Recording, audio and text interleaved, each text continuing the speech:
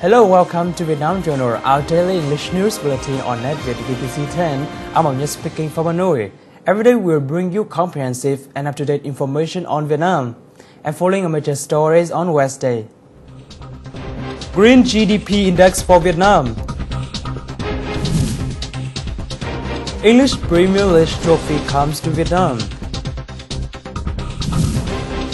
And a Dutch man applies high-tech flower cultivation in Đà Lạt. A green GDP index may be used in the National Economic Indicator System of Vietnam in 2014. This information was reported during the workshop on the Green GDP Index on Tuesday in Hanoi. The workshop reported research results and the framework development for Vietnam's situation.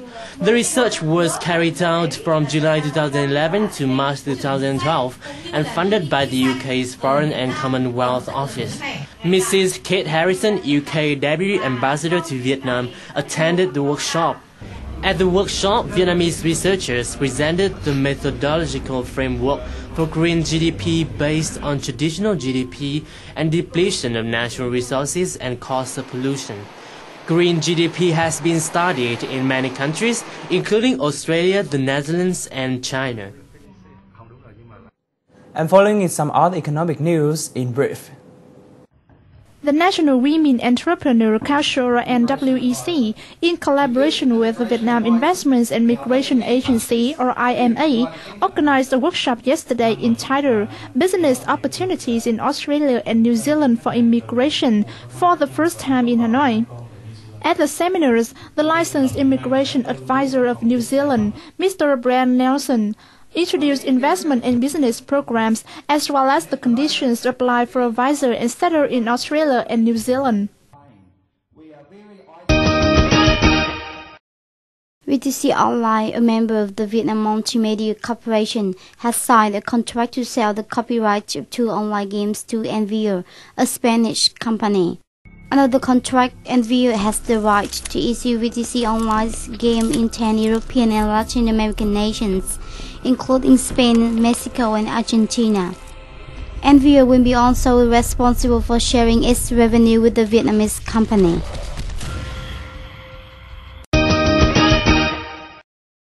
Vietnam earned $5.9 billion from agroforestry and seafood exports in the first quarter of this year, approximately the same as last year's figure. In the quarter, aquatic products brought in $1.2 billion, up 9%, and forestry products $922 million, up nearly 6% compared to the same period last year. The country exported 1.3 million tons of rice in the period, earning $681 million, year-on-year decreases of 32% in volume and 29.5% in value. Vietnam's total import and export turnover was estimated at $50 billion in the first quarter of the year. In March alone, the country earned $17.45 billion in import and export turnover, of which exports accounted for $9.15 billion, up 10.2% over the previous month. Some major groups, including electronics, computers, machines, equipment, and means of transport, saw sharp increases of between 50 to 100%. The International Exhibition of Construction, Building Materials, Housing and Interior Decor, or VTC 2012 in Hanoi, has received a large number of visitors since March 24th. Notably, this year featured many green technologies and eco-friendly products. This year's VTC attracts the participation of 19 countries and territories. The booths that display green materials are highlight spots at the event. Adobe bricks, mainly made of cement, attract the greatest attention from customers. VTC 2012 is also a chance for some real estate companies to launch their new projects amid the stagnation of the local market. They include the Green River City Commercial Center, invested by the Comex company in the southern province of Bình Dương. And following are some feedbacks of exhibitor in VTC 2012. I am representing Tiger Profiles and Insulation, which is a UAE-based company, and mainly we are into the building envelope solutions. So we do all kind of insulation products, which will definitely incorporate the reduction of heat within the building, and it adds more power conservation, which again adds up to the eco-friendly environment. Apart from that, whatever products we manufacture, we use the components and the raw materials which are 100% recyclable and totally eco-friendly. So our management policies are very stringent and very particular about using the compounds, the chemicals for the formulation of the panels. Actually, this is our third time we are participating. 2011 was very quiet. As compared to 2011, this year's response is very good. And this year we changed the concept, something to display the new material. And many customers, many visitors, they like our material and they're very happy to see the new environmentally free natural material. So we are quite satisfied this year. It's going well. I'm happy about this exhibition because I have a lot of contact and a lot of people interested about my production.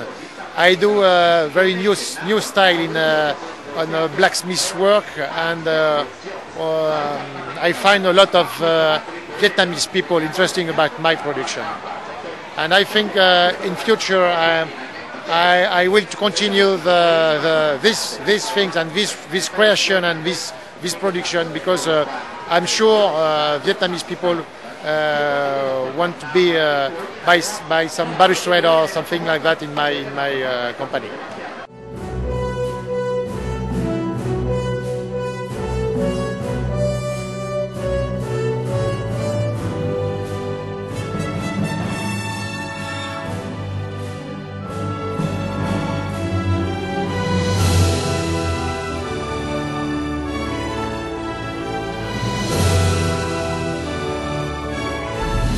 Vietnam Journal. It's not just news, it's life in Vietnam. Welcome back to our news bulletin. A press conference introducing the 19th Premier League trophy took place on Tuesday in Ho Chi Minh City. The event was a part of a global tour to introduce the trophy worn by Manchester United. At the conference, two famous players of Manchester United, including Dennis Irwin and Gordon McQueen, discussed information about this tour with the representatives of the press in Ho Chi Minh City.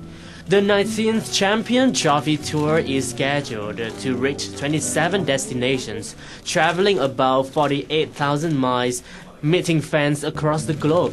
Vietnam is chosen as one of the 5 stops in Southeast Asia. Manchester United is one of the most favorite teams in Vietnam, with over 15 million dedicated fans. Saigon Tourist Travel Service Company has received 1,000 foreign passengers and crew members from Germany's Amanda and the United Kingdom's Saga Rabbit cruise ships. These vessels docked in Ho Chi Minh City on Tuesday. The travelers who come from Germany and the UK will stay in Vietnam for 2 days. During their stay, they will tour around historical sites in Ho Chi Minh City, including the Cu Chi Tunnels and My Tho City in Tiền Giang province. Since the beginning of this year, Saigon Tourist has welcomed over 140,000 foreign passengers and crew members from the UK, France and Germany. Having a beautiful landscape and cool weather, Đà Lạt, the city in the central Vietnam, is known as a valley of many valuable flower varieties. This land has attracted a Dutch farmer to come and apply modern technologies in flower cultivation here. Coming to Đà Lạt in 1993, Thomas Hooft quickly recognized the advantageous natural conditions of this land for planting flowers. After deciding to stay here in 1994, he started building Đà Lạt House Farm, the first company in Lâm Đồng province with the motto of planting flowers in greenhouses. At that time, the area of each greenhouse was only 6.4 square meters with manual windows. But now, the area is 12.8 square meters with automatic windows. Opening windows on both sides of the greenhouses makes air convection in the greenhouses better, which creates the perfect environment for flowers to grow. Here you have irrigation system, which is automatic. That runs by the computer. Nobody runs with hoses. Here we have a greenhouse with shading that opens and closes automatic on the light intensity. So that goes not manual. The computer organizes a lot of our work. So that is the part of the European technology which I have brought to Vietnam. To get higher productivity, to get better quality, and to have a better work environment for the people who are working here. This is the greenhouse model of chrysanthemum, one very successful product of Đà Lạt House Farm, grown by applying modern technologies. After being harvested, the flowers will be classified, and those that meet all the quality standards will be transferred to freezers. Besides, Đà Lạt House Farm has also successfully applied the clonal multiplication technology.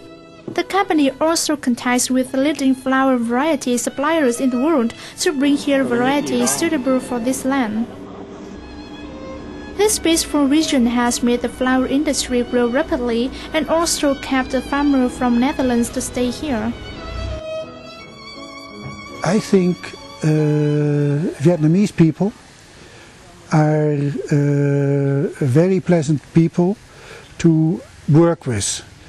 They want to learn, they want to proceed, and they just pleasant partners to share your work moments with. Every day is interested. Every day is a new experience. And every day I wake up early, and when I drive on my scooter to the work, I am happy that I can enjoy the sunshine and the happy life in Vietnam.